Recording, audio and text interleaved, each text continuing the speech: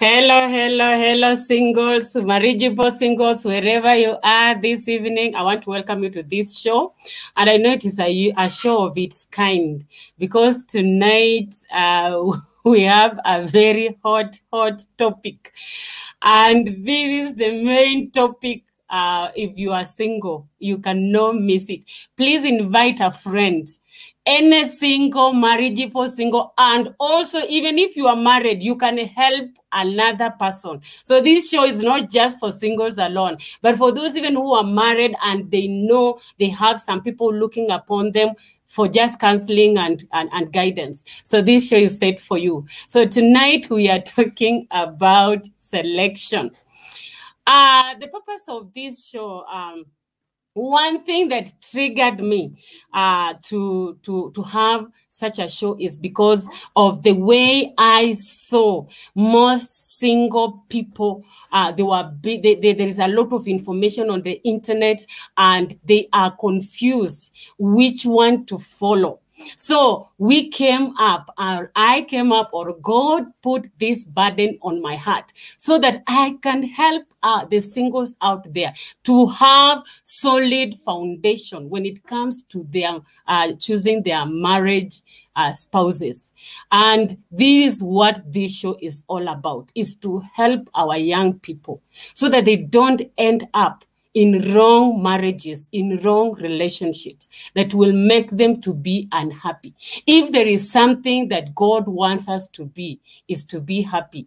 And happiness begins at home. Happiness begins by you being with the right people. So today we are doing last episode we talked about identifying the marriage partner, and my panelists were very categorical, saying that for you to identify, the basis of your identification should be your purpose.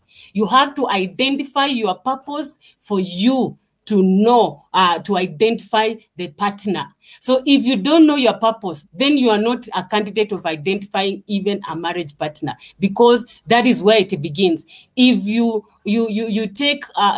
identify a wrong partner, and remember God say he will make a partner or a helpmate who is suitable. So it means not all partners are suitable to you, and they are suitable to you according to your purpose.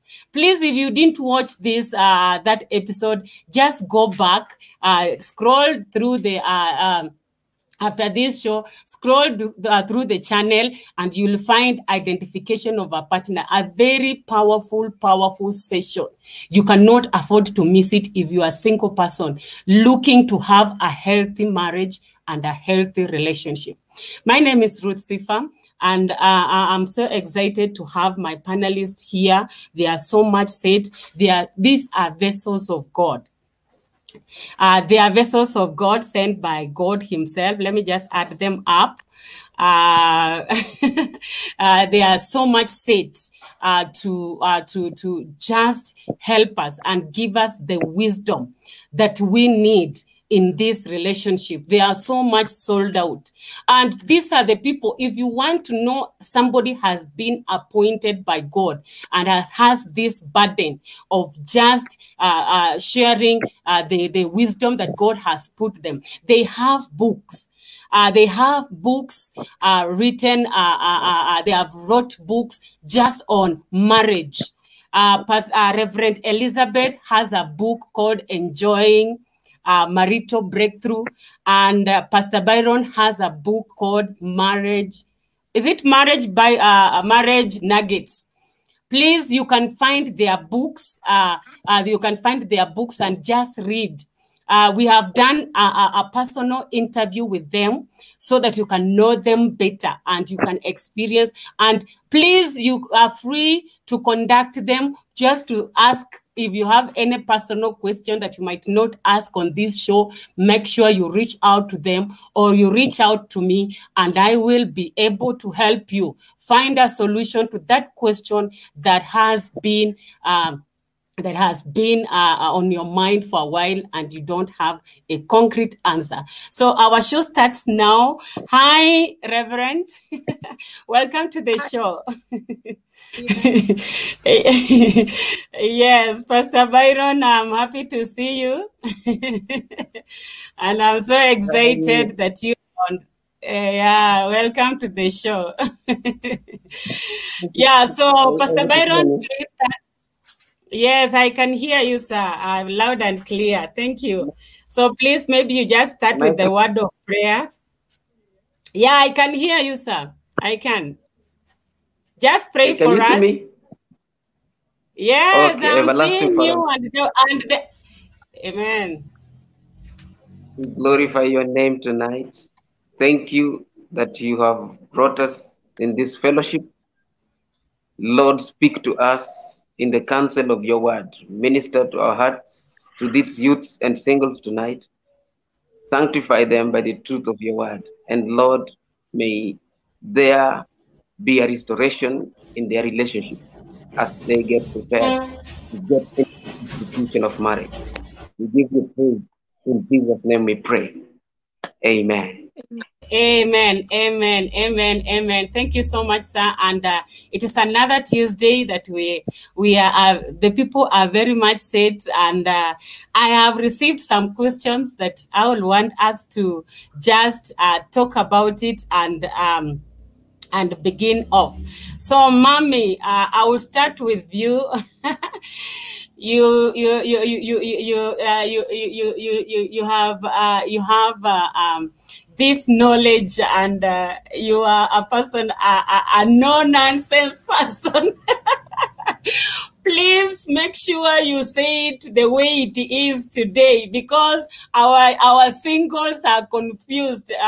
Most of the singles that have talked to me today, they were like, Mommy, that is the right topic, because we are having issues when it comes to selection and even men. So we are very much, they are very much set. So we will go directly to the topic of today. And we are starting by, first of all, finding where can we find a good partner?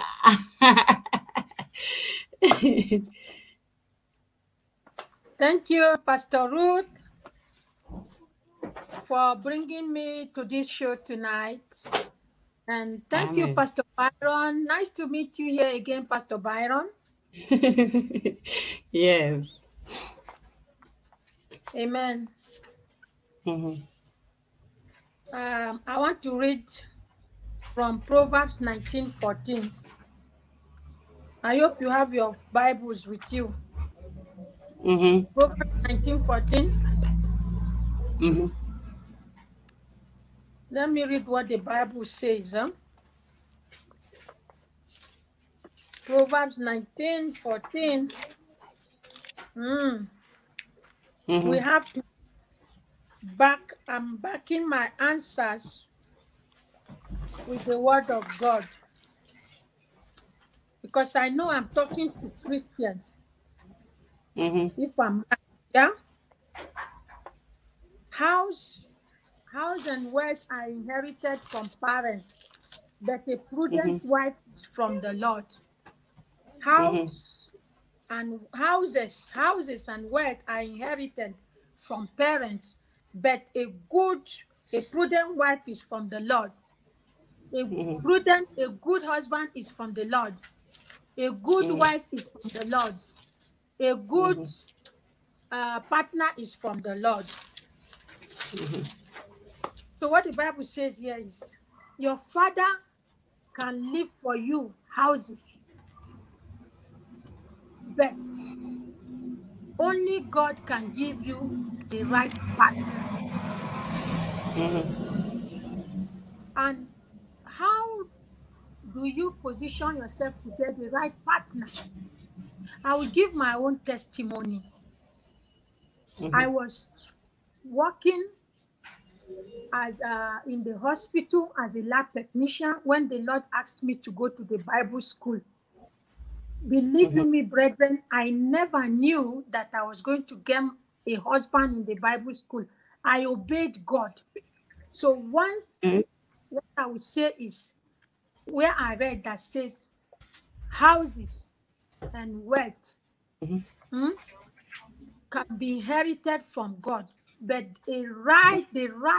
the good partner can come from God. Parents can give you houses, parents can give you wealth, but only God can give you the right partner. And this right partner you can get that right partner if you position yourself at the right place. Position yourself. Like me, when God asked me to go to the Bible school, I had to resign. I was working in the hospital. I was collecting salary. I never knew the life of living by faith. So when I said yes, Lord, 1 year down the Bible school, because the Bible school was 4 years. 1 year after I got to the Bible school, actually 1.5 years, then God unveiled me to my husband. Granting that I disobeyed God, who knows whether today I will be married or I may have gotten into a wrong marriage. So what I would say, good spouse comes from the Lord. Mother and father give you wealth, build for you houses, but only God can give the right partner. Have I answered the question? Oh, where Yes, can I you have answered. I can find a good partner in God. I can find a good partner. You can find a good partner in God. Because I think I'm talking to born-again Christians. I don't expect you to go to get a partner in, okay, let me not mention any sect. But what I know, you find the right partner in God. If you are in the right place at the right time. Amen. Thank you. Okay, now when you say you'll find the right partner in God, and what do you mean? Because where exactly can somebody go and look for a marriage partner? Do we go look for one, or we wait for God to bring one to us? Let me tell you, when Adam and Eve, when Adam was given a wife by God, and Eve brought made Adam to eat the forbidden fruit. Adam told God that the wife that you gave to me is the one that has made me to eat this forbidden fruit. So now God has allowed man to look for a wife himself. So what I would say, a man who is prayerful, the Lord will direct him and give him direction. But it's not God that will say, go, do this, because God does not want to be held responsible. There's a way that seemeth right unto a man, but the end is destruction. So when a man is prayerful, God will align that man's destiny to even his marital destiny, business destiny, destiny in all ramification. So it takes sensitivity to know who is able to go alongside with you, like what you said, what the topic you discussed last week. It was a very powerful topic that has really opened the eyes of young people, because you have to realign your marital destiny with your purpose. So if your purpose in life, you are a preacher, and you go to marry somebody who does not even go to church, tell me, are you able to fulfill your purpose as a preacher? You see, you can't now. So what happens? It depends on what you want out of life and where you go. Me, I went to Bible school. It was there God gave me a husband.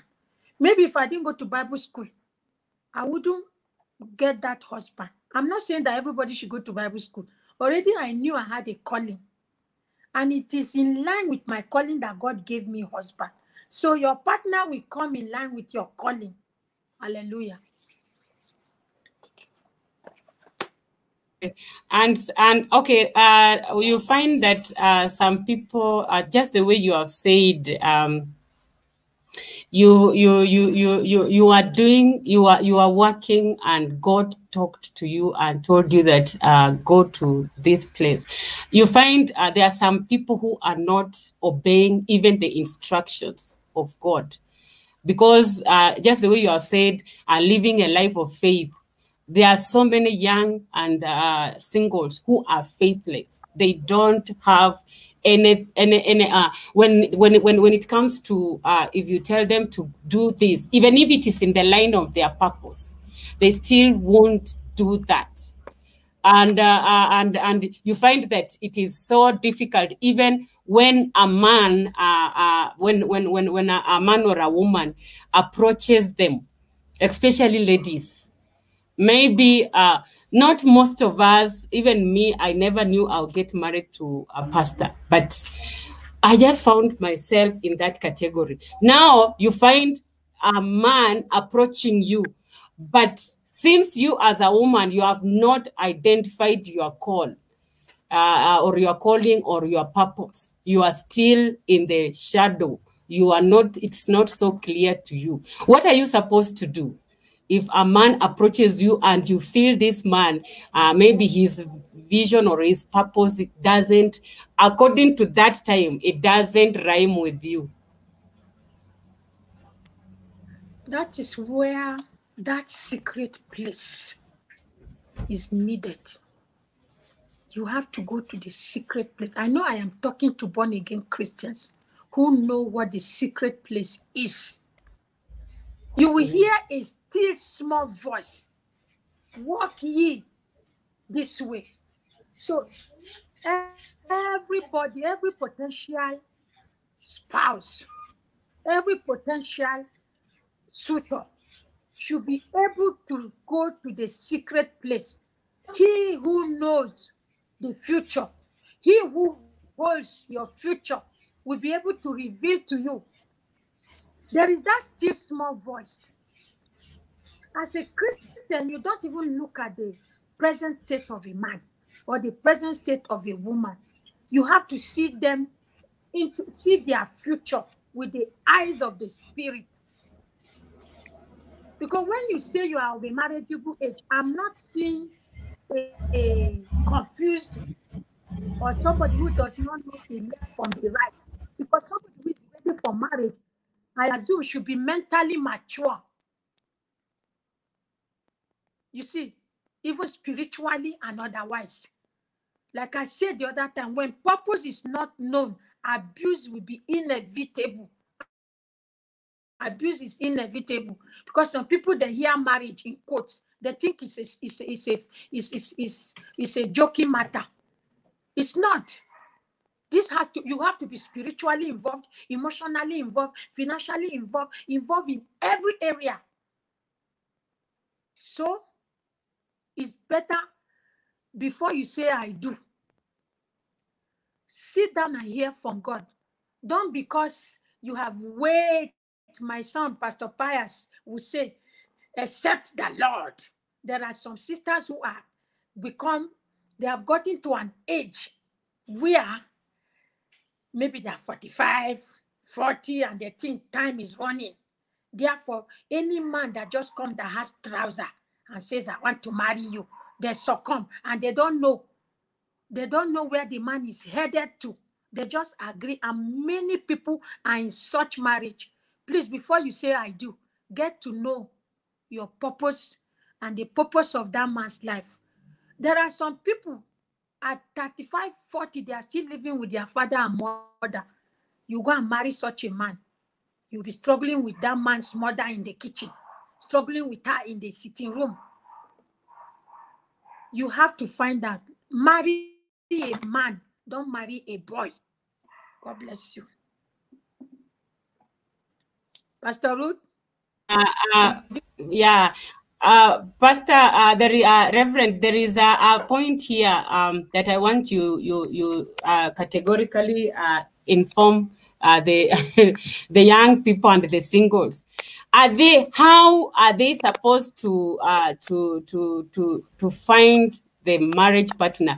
Are they supposed to actively look for one, or they wait for God to bring one to them?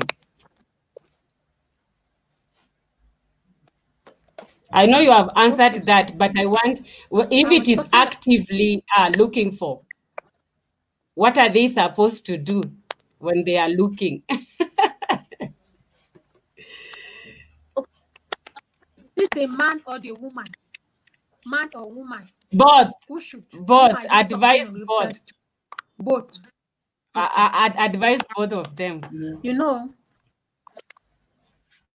the Bible says in Proverbs 18:22, a man, do you have your Bible? A man who finds a wife findeth a good thing and obtains favor. So the man is the one who looks for. The moment he knows he's mentally mature, he knows he can pay rent, house rent, he knows he can feed a woman. When he knows he's mentally matured and ready, the Bible says it's the man who finds.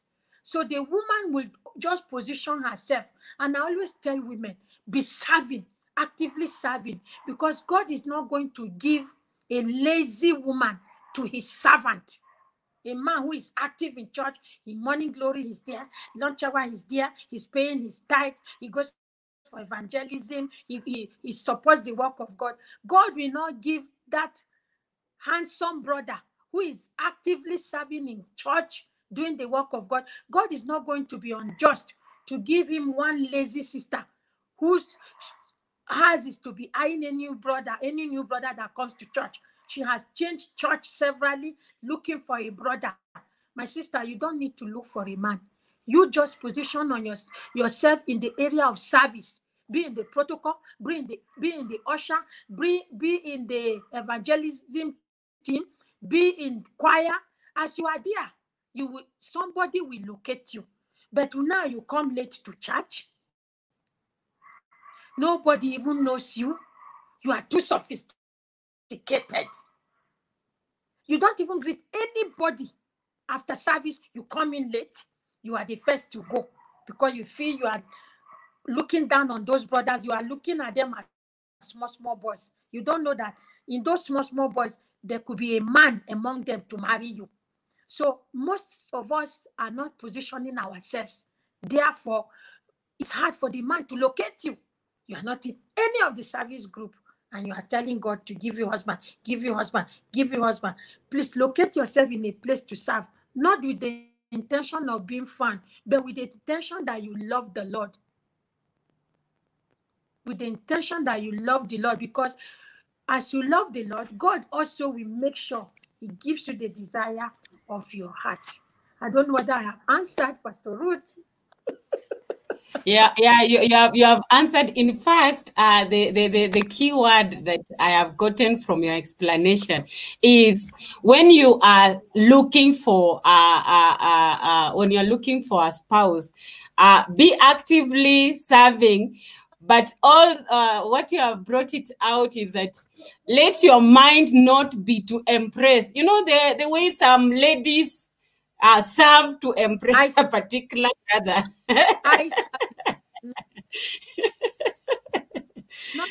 Or a man comes to church just to get a woman. You know, they come purposely.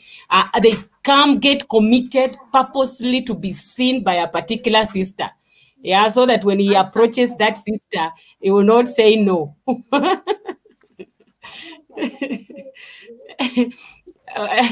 Now, Mom, how do you know that this guy is the right person for you?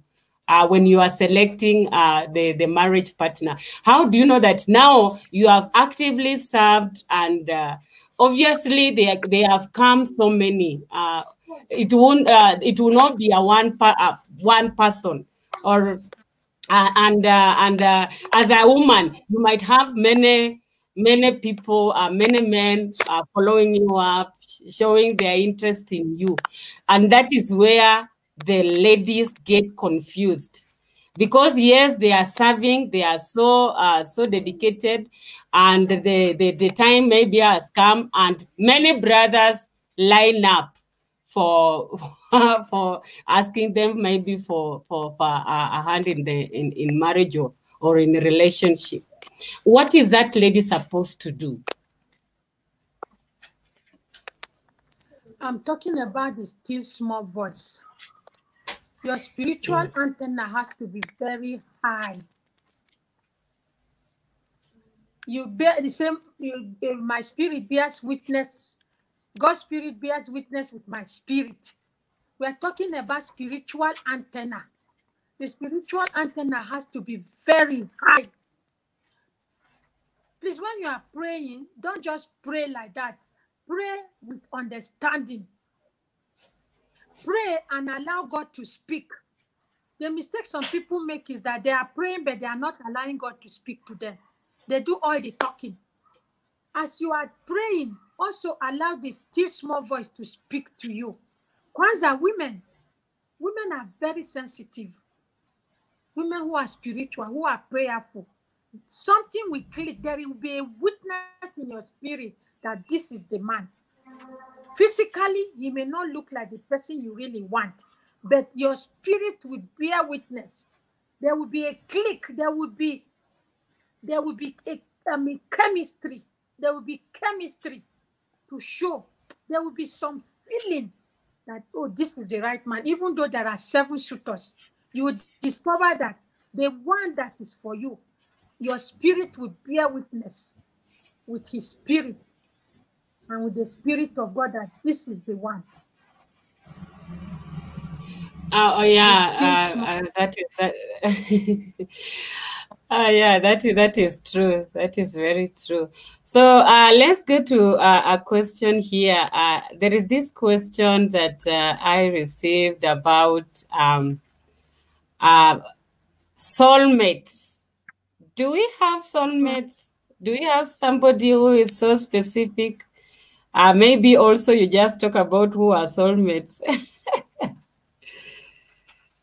Because so I had somebody saying, in this life you always meet your soulmate after you are married. And I even don't know who is a soulmate. So when it comes to Christianity, do we have these people called soulmates? And is there just a specific person that God created for you to marry? And if you don't marry that person, you will never be happy. Anyway, happiness is relative. It depends on what you mean by happiness. Can Pastor Byron help me here? Pastor Byron, is he there? Let me bring him on. Just a minute. I bring him on. Meanwhile, be talking. Yeah. Pastor Byron, let me bring Pastor Byron on. Pastor Byron, this issue of soulmate, have you ever heard of soulmate? Yes, I've heard about it. But it's important. Last time, I bless the Lord for Reverend Elizabeth, and I love the point she's hitting home about still small voice. That's where the magic is, the still small voice. Now, talking about soulmate. Soulmate, it's important to understand that we are talking as Christians, and not just as Christians, but we are talking as believers. As believers, we are led in the ways of the Lord. Romans 12:2, the Bible says that, do not be conformed to the ways of the world. The world talks about soulmates. The world talks about just connection. The world talks about searching. The world talks about dating. These are things that we borrowed and brought them to church. But as believers, last week we talked about Romans 8:14. As many as are led by the Spirit of God, these are the sons of God. So before, when the gents alone and the ladies on one side, They are both sons of God. Now, as they serve, as they busy themselves in service, and their lives mirror the character and image of Christ, they will be found in the right places. Number one, if you are a believer, you will be found in church. Number two, as you continue to serve, it will narrow down. Maybe you go maybe to the ushers department, or maybe to the praise and worship, or maybe to the protocol. You will find it is narrowing down. It's narrowing down. So it is not about formats. It's purpose that brings you together. The gifting upon the lady and the gifting upon the gent.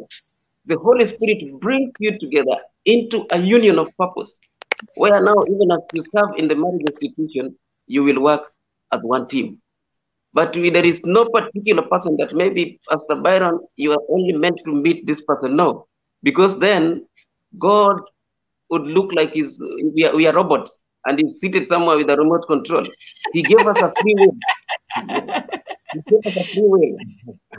So what happens is, as I grow in purpose, as I lose myself in service, as I lose myself in serving in the ministry, the eyes of my understanding will be opened. And also the lady who's also in the same plane, she's also in service. She's also serving. She's also obedient. Now we will be combined, we'll be united in the level of gifting, purpose, service, and responsibility. So that is the plan. So when we meet at the level of service, at the level of purpose, and at the level of responsibility. God does not unite people at the level where it is my effort that counts, or the effort of the lady. Because now if we say we are soulmates, then there is something within our reach, that which we can control. But it is all about the leading of the Spirit of God. Amen, amen, Pastor. Yeah, that one is very, very loud and clear. Now, sir, there is this issue that young people, you hear them saying that so and so prophesied to them that that man is their husband, or that man is their wife. You know, they are those servants of God who prophesy. Yeah. And this lady came like my pastor prophesied that I should marry this brother, but me, I don't love this brother, and now she feels if she doesn't marry this man, then she will never be happy because she will be disobeying. What is your take on that? Oh my. These things are very common. And I pray in the name of Jesus that after this show, our singles and our youths will find a leading and from the counsel of God. Now, it is very important to understand that God does not speak from without. God does not speak from outside in. God speaks from inside out. So he will speak to me inside. He will speak to me inside, but Pastor Ruth will confirm. Pastor Elizabeth, Reverend Elizabeth will confirm. God does not speak from outside in. It's important to understand this. Our youths and singles that are listening to us tonight, I want you to understand this. Don't let anyone tell you that I prophesy. The Lord cannot show an outside party what he has not inspired in your heart, because you are the person who is going to live with this individual. Hallelujah. Let us know this tonight. The Lord speaks from inside out. He will plant something in my heart. He will put a seal in my heart in the power of the Holy Spirit. And then as I go out there, my pastor can confirm. A friend can confirm. My HBC leader can confirm. But it has to come from within. It has to come from within. So when someone tells you, when you don't have a deep inspiration inside, you will know right there that this is not of God, and maybe this person has an agenda. I've had cases where my one pastor was telling a lady they had an assistant pastor, but the constitution says that he could not be ordained when he was single. So they were pushing a lady in church to get married to this gentleman, and they were telling this lady, no, this man is a pastor. Oh, he's a pastor. That is not important. We don't marry officers. We don't marry officers. We are brought together by God, by the power of the gifting, so that we can move in purpose. But we do not bring people on the strength of maybe strengthening an office or maybe confirming some program in church. Yeah. Pastor Reverend Elizabeth, what is your take? What is your take on that? Where a servant of God prophesies to you, who is your spouse? Who is supposed to marry you?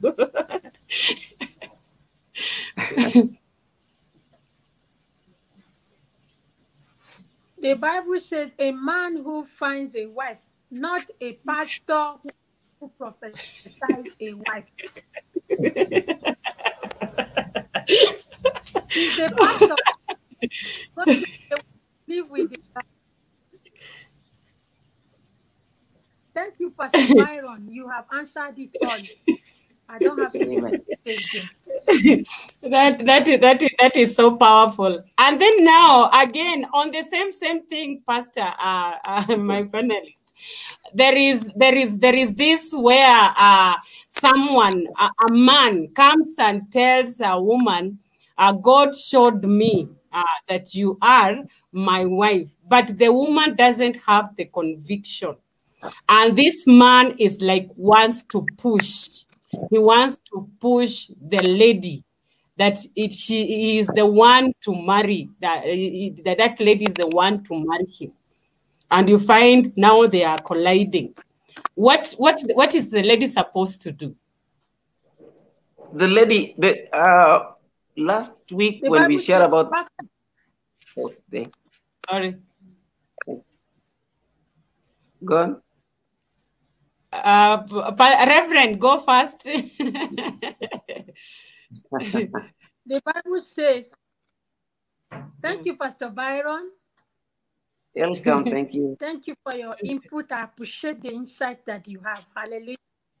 Yes, sir. Amen. The Bible says, perfect love casts away fear. Isn't it, Pastor Byron? Yes, yes.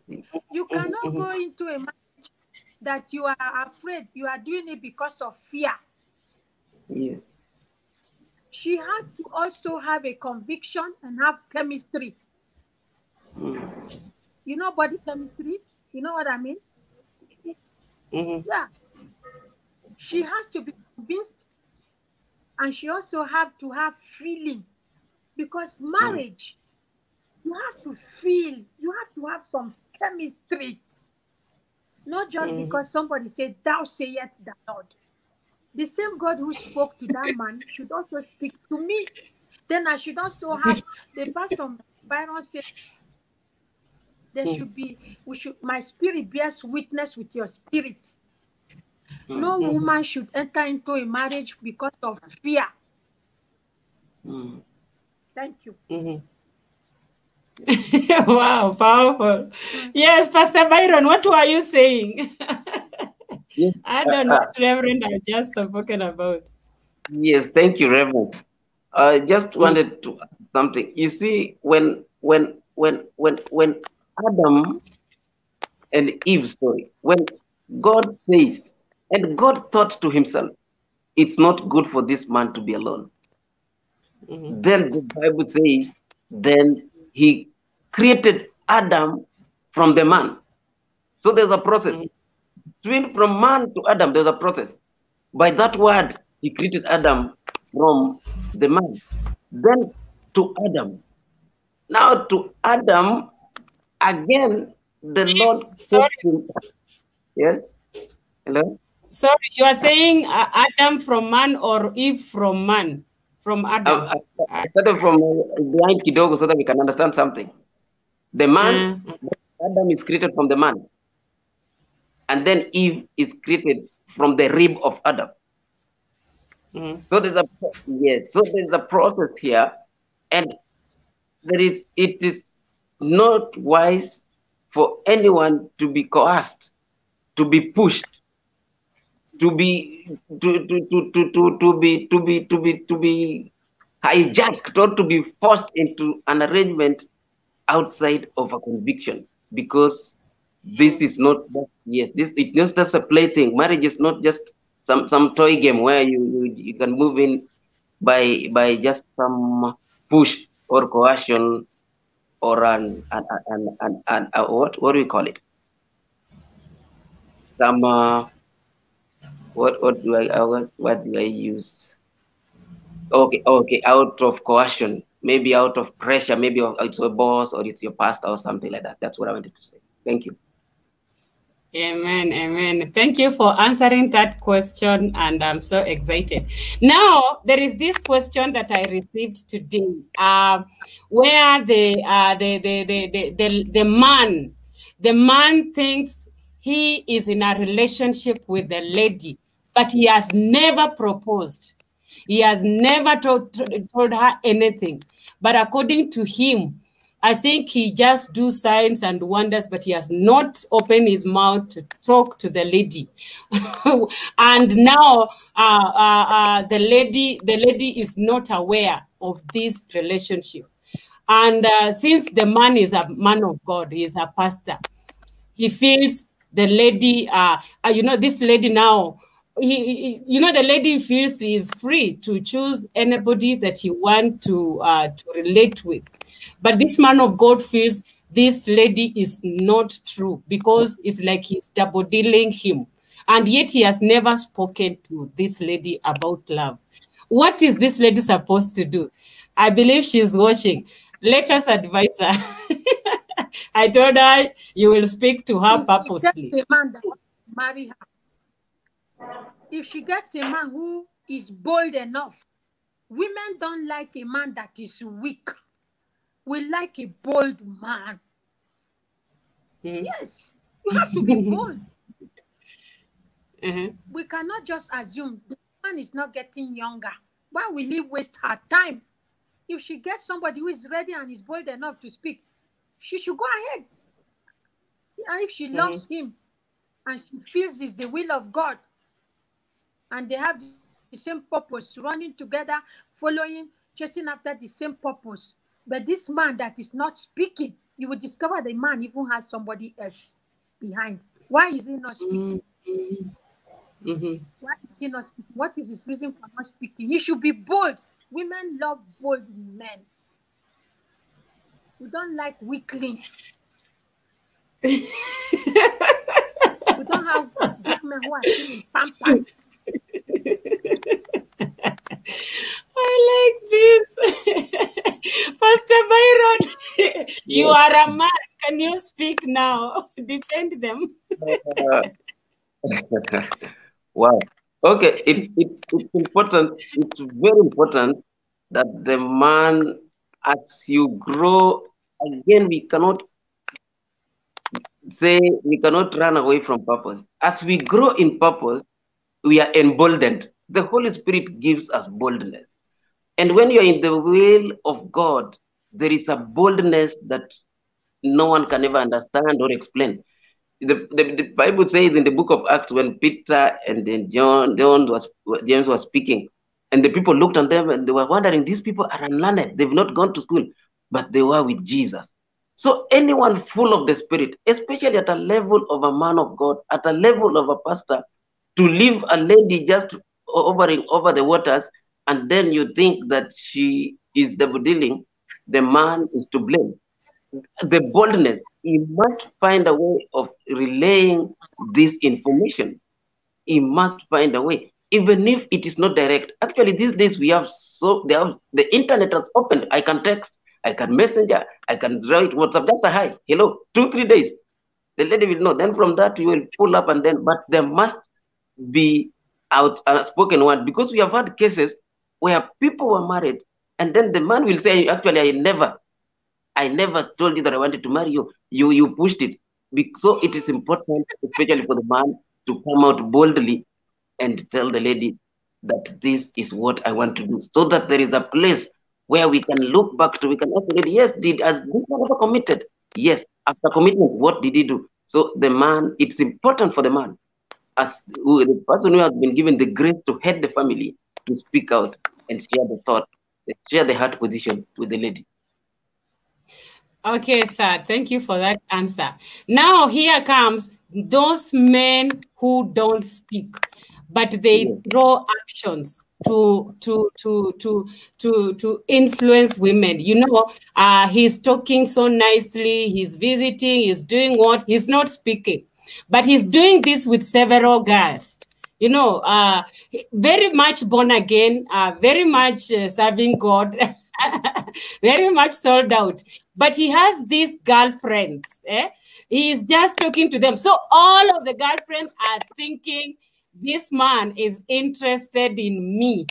Yeah, but you come and find that this man, maybe even he's not interested in any of them, and maybe even the ladies, you know, the way ladies try to please a man, they can even go cook for him or bring him some food. He just eats and keeps quiet. You know, ladies, they are hoping maybe he will speak. But he's not speaking. He's just taking advantage of them. What are the ladies supposed to do? Now, Let me start with let me start with Mama. She's a lady. You have seen this. Reverend. Thank you, Pastor Ruth. Thank you. Praise God. Amen. Praise God. Amen. Okay, before I mention this point, can you allow me finish? I have another show after now. Can I finish and then I leave? Is it okay? No. When I finish answering? No problem. Okay. Yeah. The Bible says in 2 Timothy chapter 1, verse 7, for God has not given us the spirit of fear, but of power, love, and a sound mind. A man with a sound mind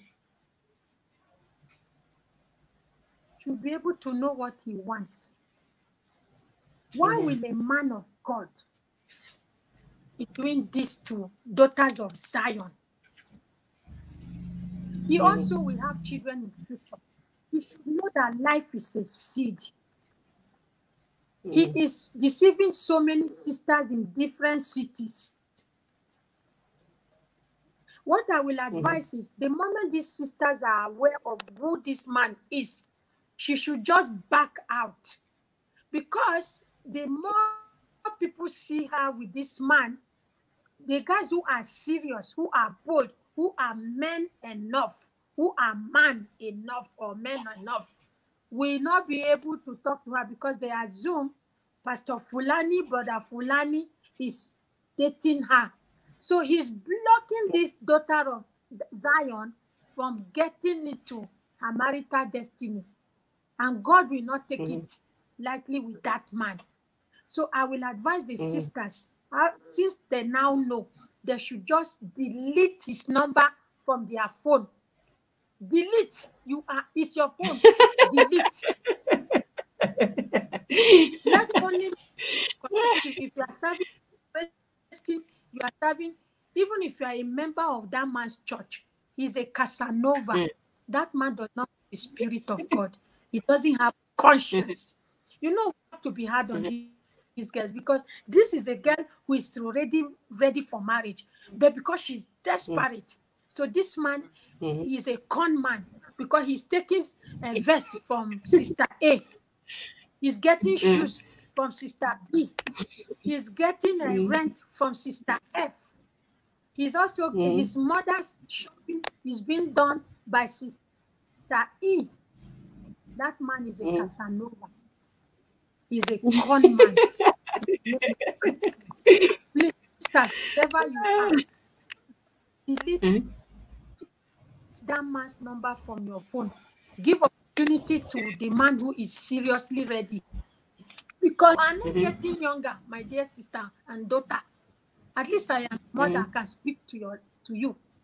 I can speak to you. You are not getting younger. You can be playing. Somebody taking you around. For how long? You are not getting younger. You are already having gray hair. Something is reducing out of you. Why will you waste time with such a man? I will say back, delete his number. Delete. Tell them I say, Pastor Elizabeth say, delete. Thank you. Bye. Oh, okay, bye. Thank you for coming, Mom. God bless you. You have added viewers. If there is a man who is not speaking, yeah, you are. He's just showing signs and wonders, and it's not telling you, coming out openly and telling you if he is interested in you or not. Pastor Elizabeth, Reverend Elizabeth has said delete his number. Let me bring on Pastor Byron. Pastor Byron, you are opposite. I can't see you. I can't see you. I can't see you. I don't know where you are going. Please just set your camera well. Tonight we are talking about selection of a marriage partner, and this is a very important decision that you have to make as a young person and as a single. It is a very, we always say, if you are Christian, after making the important decision of receiving Christ in your life, the next important decision that you need to take or to make is to know who you will marry, because they will decide your destiny. These decisions determine your destiny, and it is a very, very important decision that you need to make when you have a solid mind, when you are everything, you are very sober. Because don't make this decision in a haste. Don't make this decision, as we are, my panelists have said, when you are coerced. Don't make it when you don't feel ready. Just wait until you are ready, until you have that small, still voice, until your heart has a witness. It doesn't matter how lovely the man can be, and maybe he can lure you with money, or the woman can be very beautiful and you feel you cannot miss this one. Please, this is a very important decision that we will need to make. Pastor Byron, yes, I can see you now. What is your take before we just go to the next question about what Pastor Reverend Elizabeth was talking about? This man who is just playing around with the mind of ladies. He's not speaking, but when they bring, he's just talking them. And maybe sometimes the ladies can be so desperate, and they can even get close to a man just for emotional whatever. Yeah. And a man who receives them, they are attached to him, and they can now try to maybe win him over. But now this man, he knows that these ladies are trying to win him over, but he just plays along along that. And at the end of it all, he hurts them. He hurts them because maybe Lady A will think he's so much in love with her. Lady B is also thinking the same. Lady C is also thinking the same. What is your advice to such a man and also to such ladies? The only keyword to this, because men are emotional beings. We must understand. Men are emotional beings, and the only sense of balance is caused by someone who is focused. You cannot be focused if you're not growing in righteousness. We must learn, our youths and our singles must know that they are spirit beings, they are led of the spirit, because that is the only way which emotion will be killed. Emotion will be put to almost zero level. They will not see by the senses. They will not be pulled by a man who is showing up, maybe he has a good job or whatever. And so he has several ladies, and the ladies does not. Wow, wow, wow, wow.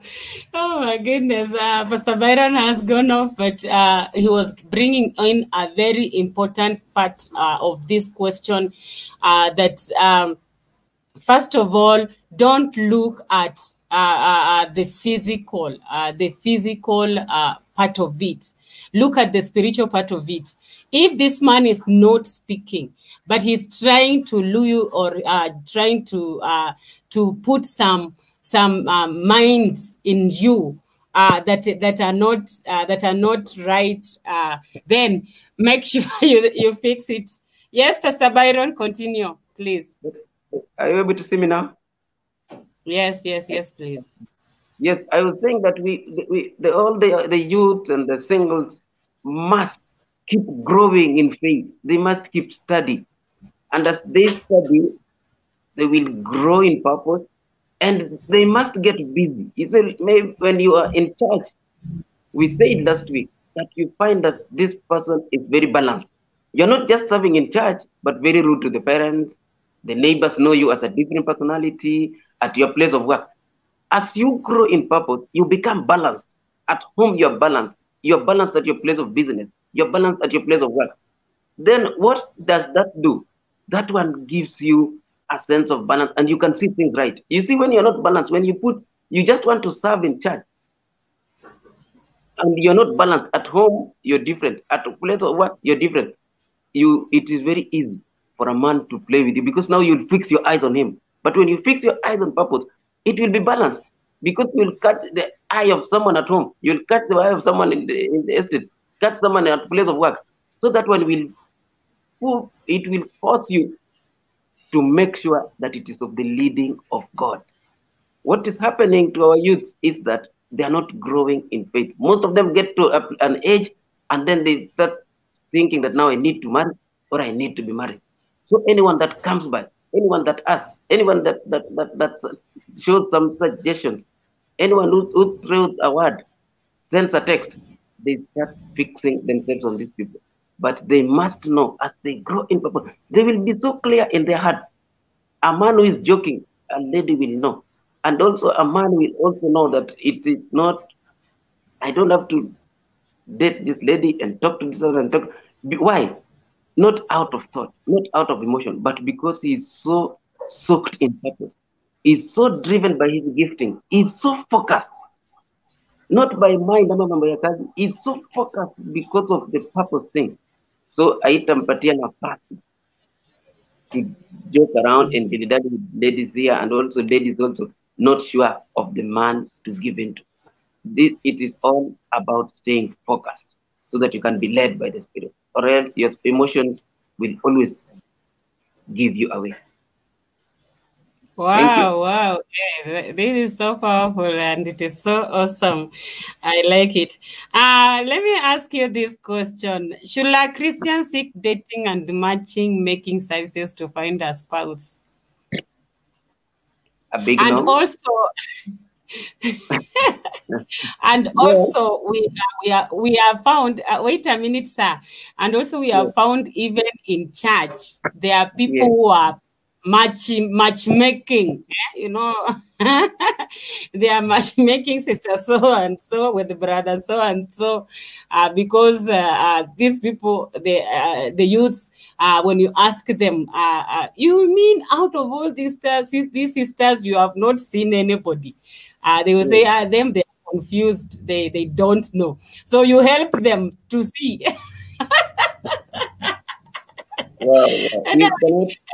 Explain to that. You see,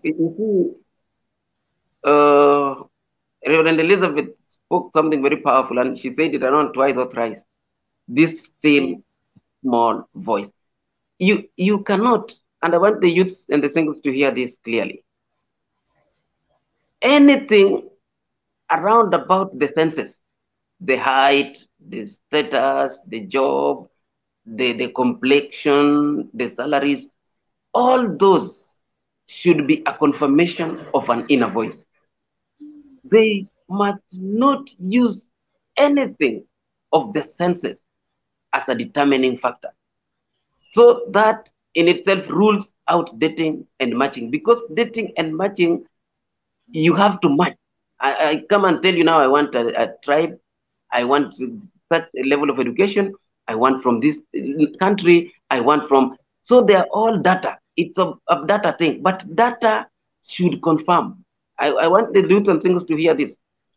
Data should confirm an inner voice. When you've had the inner voice, but you're now still thinking that the Lord is it the usher, or is it the gentleman in the praise and worship? Now the senses will qualify. You might just see the way the guy manages himself, maybe in his designs, the way he does things. The outside now confirms, but it should not be a determining factor. We cannot do dating and we cannot do matching, because those ones actually pull you out of your sense of purpose. Purpose is spiritual.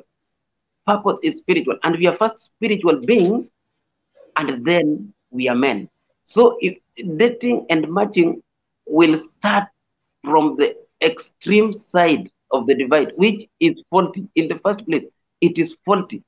It is very faulty to date and to match. And even in church, we make these mistakes because sometimes I have a friend of mine, I know he's a handsome man, he's into ministry, and he has served me well. So I start thinking that he should marry. So I start shopping for a man. But it's very wrong.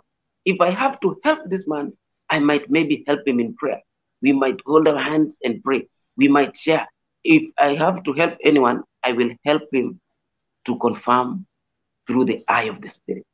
But I will not help, I will never help anyone to confirm physically, to tell someone that maybe you should try this or this and this. No.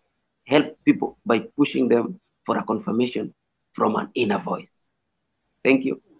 Wow, that's so powerful. Thank you, sir. Singles, you have had it for yourself. Please, please, let nobody tell you who to marry. Yeah, even if it is your pastor. And if it is your pastor, let him not introduce a man or a woman to you and tell you, can you marry this one? No, make sure that as much as they do that, you are finding a confirmation from God himself that this is the right partner for you and the right person for you. Then we have these questions. The question says, what are the barriers or challenges of finding a right partner? The barriers and challenges are, number one, I can say the general challenges and barriers are normally the physical attributes, and especially being led in the five senses. Those are the barriers and the challenges. Because now, for example, I'm 35. Now I will come up and say, now I want a lady who's maybe 10 years younger. That is 25. Now you might find a lady who is 25, but that is the only quality. But there are so many qualities. But again, all these qualities must confirm an inner voice. So what I always say, the barriers and the challenges are all generalized. Anything that involves the senses is a barrier. Anything that involves the senses is a barrier. But they are very important instruments for confirming that inner voice. Mm-hmm. Yeah. What do you mean? Anything that is in the senses? Which senses are you talking about? I'm talking about the five senses. What you can see, the attributes, maybe like maybe the tribe, educational standards, the nationality, the job qualification, whether man is married, is working or not, whether the beauty, all those. So the attributes that are readily seen. Those are the senses. And I have had many women say they cannot marry a broke man. Okay.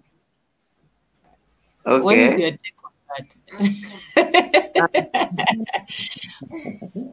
Again, I go back to the purpose. When you are led of the purpose, you see the purpose sees in the eyes of God. I can have a very good job. I can have a very good job, but I can lose it anytime. I can have a major business, but we have had economic slump downs, like maybe during around about this time of Corona, businesses are slumping. So again, to talk to my sisters, please don't use brokenness. Don't use lack. Don't use financial instability. I have a case in point. When I met my wife, I was just doing it. But I can call it a part-time job because I was just picked and would be sent to work for the ministry to register delegates for a conference that runs in December. So that would maybe take once in maybe 3 months, once in 4 months. So when I met her, I was financially unstable. I was very, very unstable. But the way we connected, we just connected beyond so much of that. So I want to tell my ladies, don't use that as a factor. The man can have a job today, but can lose it when you're on a honeymoon. You can lose a job after a week after wedding, a month after wedding. Job or brokenness cannot be a determining factor.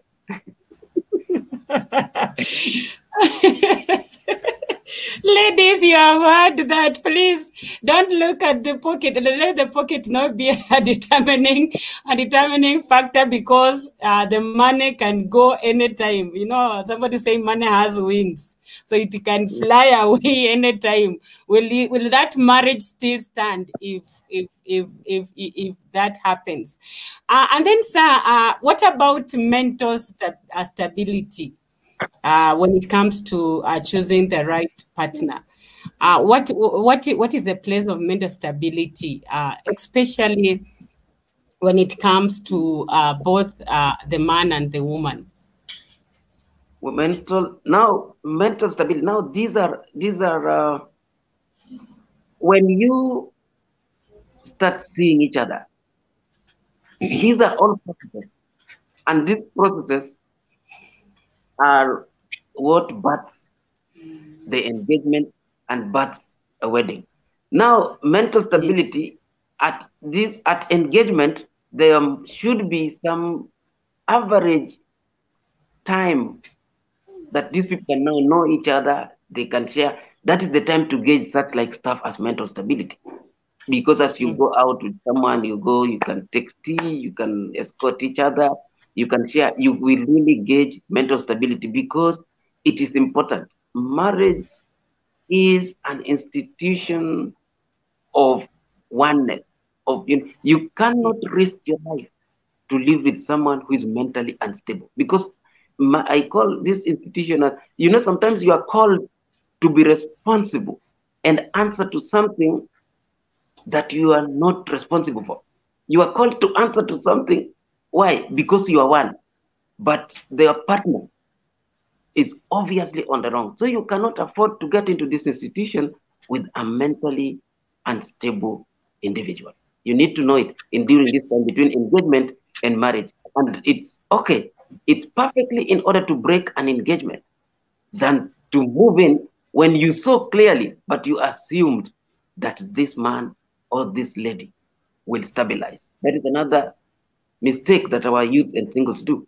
You see something, especially on mental stability, and you start thinking that, now we were planning for the wedding and this man has been under pressure. I have been under pressure. Maybe it's parents, maybe it's the ministry, and I know this man will stabilize. I know this lady will stabilize. It's very wrong, and it's an assumption that has messed men in the marriage institution.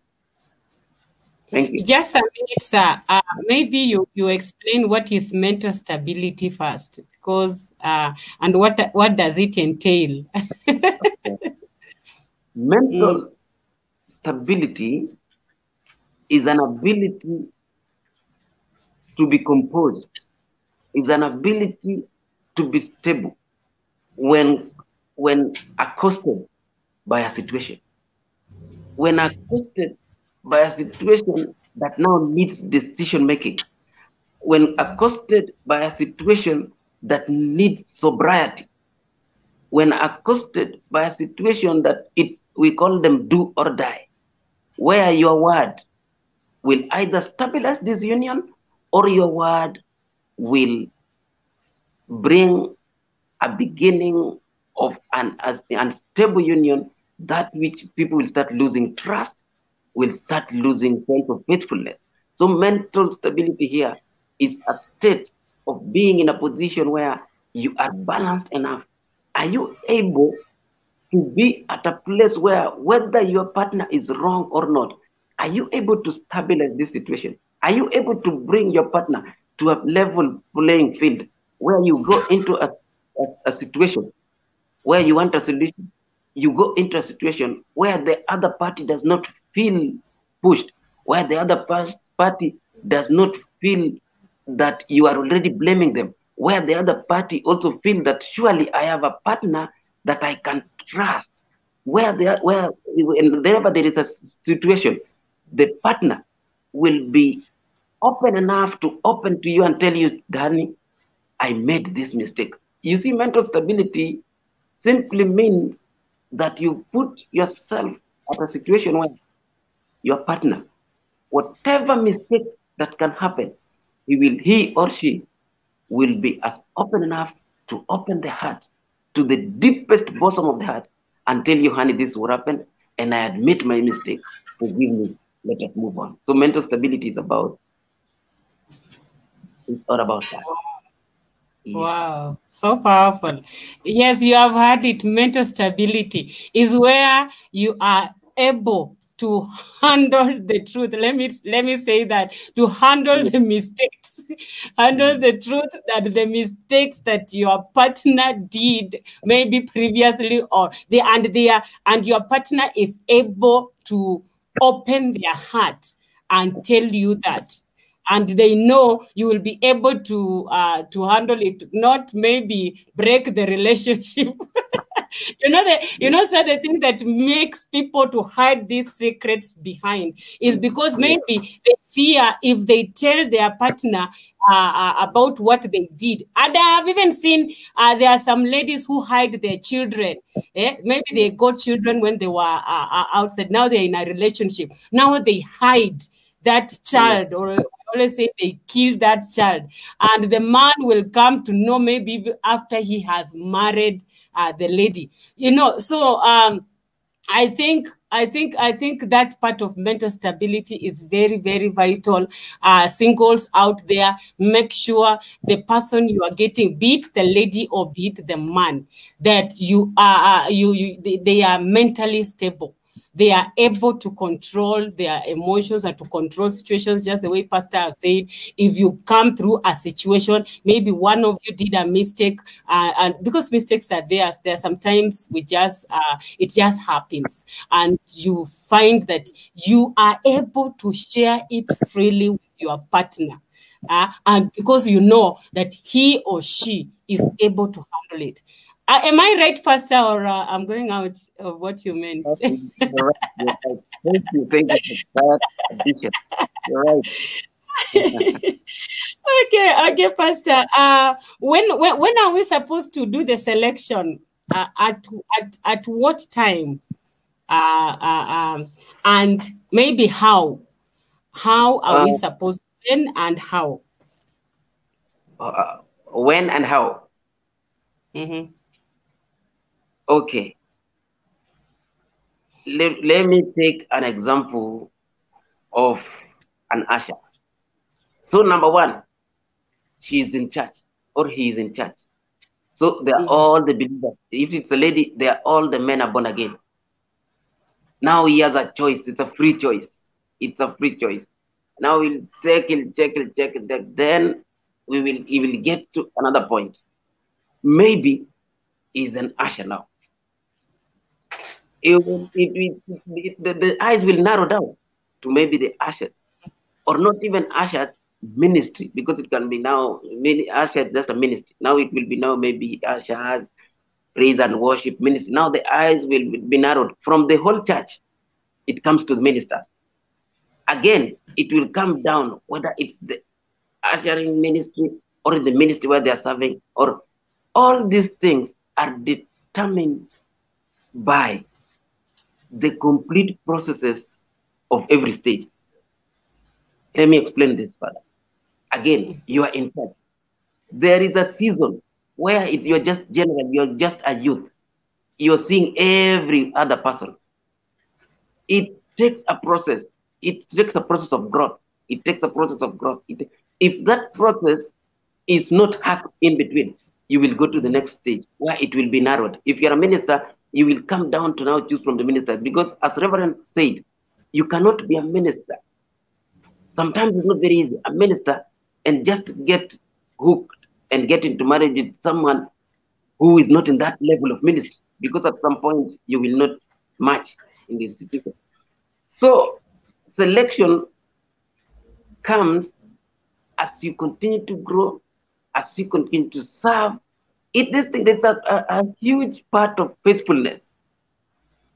Service, faithfulness, and growth, responsibility. Remembering that marriage is an institution of responsibility and purpose. So as you continue to serve, there are things that come out of discernment. You are now able to close down and say, surely it's not the other gentleman that was in the choir. I see this other one in the usher. Then at some point, you will just get to a place where there is this voice inside. And then most of the time, it's confirmed by men. If when you're not sure, maybe it has narrowed to maybe 2 or 3. Now that you can be drawn to maybe a few, but you'll find that a friend can even tell you, you can match so and so. Or maybe someone can even joke with you about somebody, or someone can even tell you, I dreamt of. But the Bible says that a match is confirmed by 2 or 3 witnesses. There is always a confirmation at the selection point, but there must be a discerning voice from inside. Amen. Amen. Amen. That is so powerful. So, I have learned a lot so much. Youth and singles, I know you have learned a lot, and I wish we for us to stop here. Pastor Byron, maybe just give a parting shot as we end today. We will continue, and we will continue on this topic next Tuesday, because I know we have not finished it yet. Yeah. Yes. Mm-hmm. A parting shot from me? Yes. This is what I want to tell the youths and singles, that once you felt a discernment inside, before men confirm, before you move out to agree to an engagement so that you can start further plans, please look at this gentleman, look at this lady, and go back and lock yourself in the house and ask yourself these questions. If this man did not have a job, will I still stay with him? If this man did not come from this tribe, would I be with him?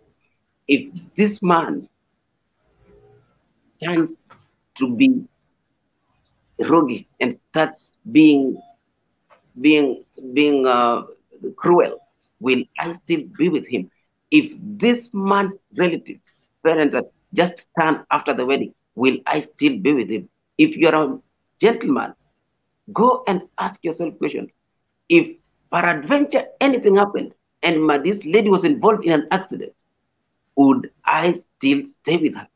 If this lady is unable to have a baby, will I still stay with her? And the lady should ask, if we go to hospital and it's the man who is unable to have if it's not able to produce, will I be able to stay with her? These are pertinent questions, the youths and singles. Before you agree, ask yourself these tough questions. Should push come to shove, will I still sustain the union? Because you are not just an individual. You are a mirror of the body of Christ. every time we do things in this institution of marriage that gives a picture that is not of the right picture of Christ and his church, we do damage to the faith. So this is what I tell the youth and singles that I counsel, that please do not commit yourself before you know the gravity of what you're getting into. You're not just getting into an institution of men. You are getting into an institution where God will use others through your union. Every marriage that is stable, God uses it to mirror the marriage of Christ and his church in the days that we are looking at in the future. So please, look at this man, look at this lady, go and lock yourself in the room and ask yourself questions. Because the moment you tell him that, sir, lady, I agree to be with you, please, you get into a union of purpose where the grace of God should be able to carry you through. Thank you. Wow. Singles, you have had it for yourself. Please, before you say yes to anyone, go and ask yourself the questions that Pastor has said. Ask yourself those questions that if anything happens to this man or this woman, will I still stand beside them? Will I still be with them? Or, you know, that is what happens when now people get married and then they start seeing some other things. You know, we always say marriage is for two imperfect people. Everybody is growing.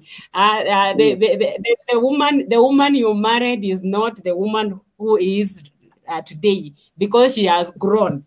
So you find that people, when they go, you find them saying such a thing. This is not the man I married. This is not the woman I married. It is true. It is not the man you married because he has grown. And it is not the woman you married because she has grown. So there are so many things. The way Pastor is saying, you need to go and ask yourself. Yeah, you need to go and ask yourself, this man is growing, this woman is growing. They are also changing. As they grow, they are changing.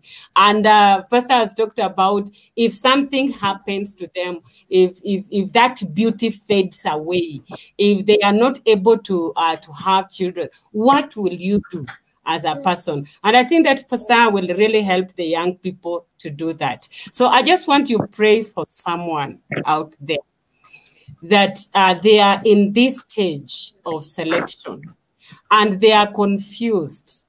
I really, before you just pray, I'll give you like 2 minutes. You just explain what they are. You know, it is the way you have said, sometimes it is a season.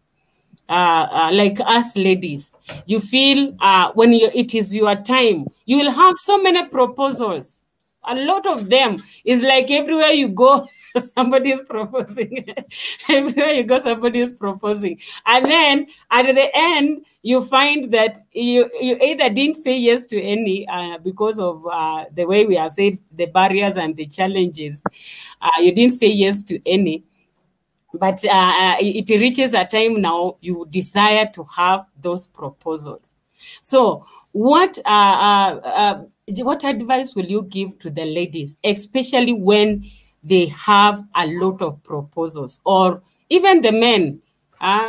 Maybe they are feeling attracted to so many people and they feel they need to make a decision, but they just don't know how.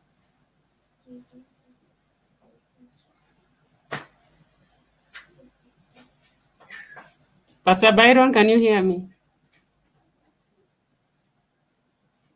Oh my goodness. I think Pastor Byron has gone off.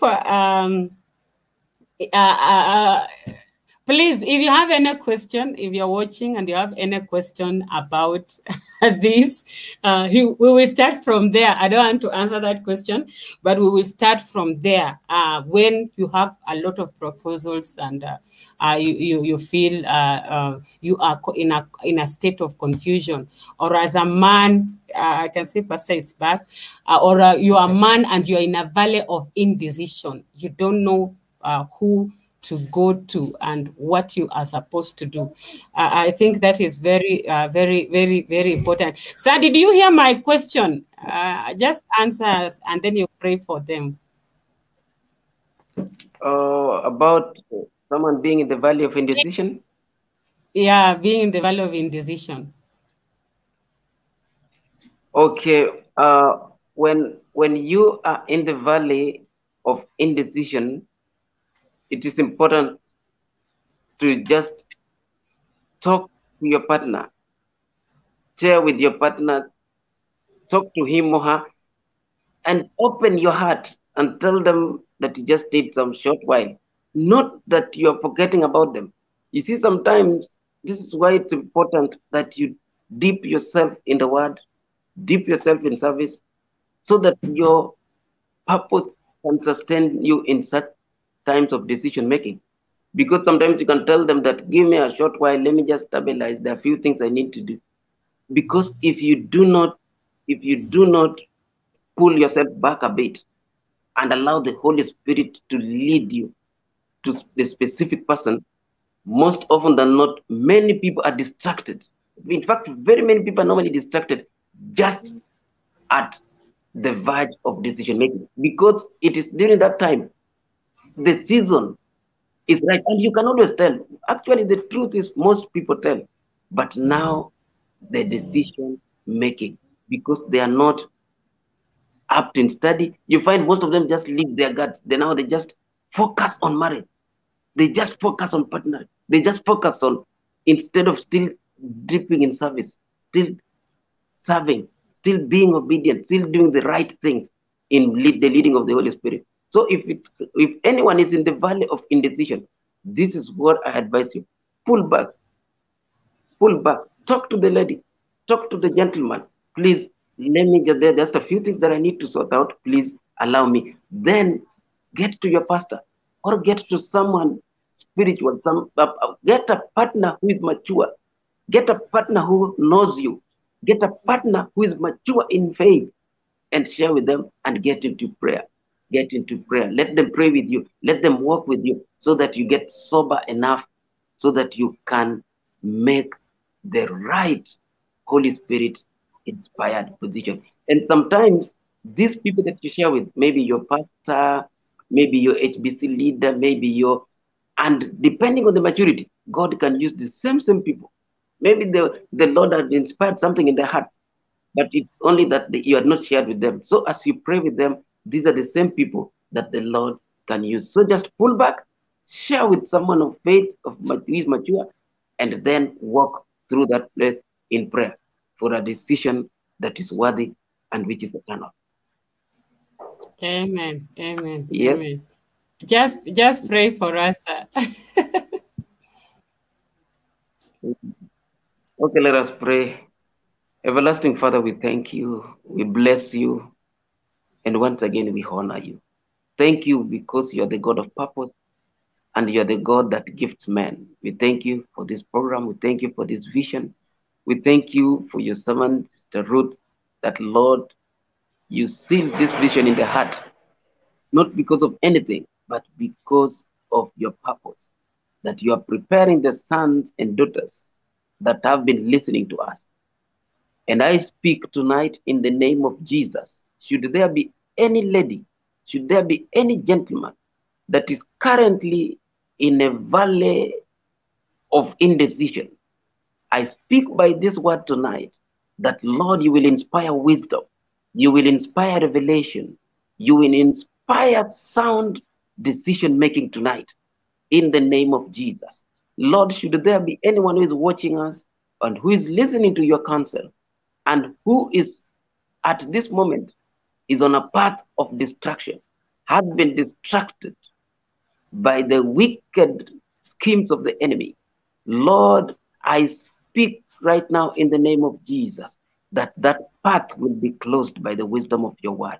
I speak grace, I speak favor upon every youth and every single that is listening to us. And Father, even if there are married couples that are listening to us, some could be experiencing trouble, some could be experiencing and experiencing and going through a separation or even a divorce, Lord, I pray that by your word of counsel, I pray for a restoration. Should there be anyone who is struggling in the marriage and listening and watching tonight, I speak restoration tonight. In the name of Jesus, Lord, inspire your wisdom in the hearts of the young ladies and gentlemen that are listening and watching. And I pray, Father, in the name of Jesus, that from tonight, they are going to move by your own inspiration. Your spirit will take over the stewardship of their lives. They will serve in obedience. They will serve in their fellowships. They will serve as their relationships mature towards the end that you had ordained for them in marriage. We bless you, Father, and we honor you. In Jesus' name we pray. Amen. Amen. Amen. Thank you so much, Pastor Byron, for coming to the show. We are blessed, and it is always an honor to have you. So God bless you, sir. Thank you. Yeah. Thank you, our viewers, for staying with us up to the end of this show. We are so excited. Please meet us again next Tuesday, same time, same platform. And if you have not liked our page, if you're watching on Facebook, just please click up there, follow the page so that you'll get a notification every time we go live. And also, if you're on YouTube, make sure you click on the bell and you subscribe to our channel. Let us develop this community. Share with your friend. Please let us help our singles out there. They really need this information. There are so many singles making a lot of mistakes because of lack of information and lack of knowledge. And that's what the Bible says. My people perish because of lack of knowledge.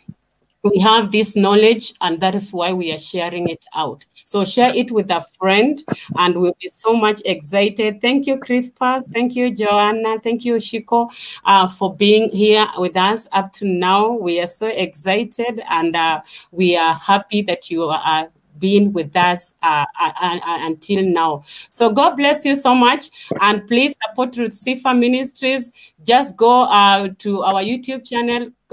For those watch our videos, just like and be our partner in this ministry. So God bless you, and let's meet next time. That is next Tuesday.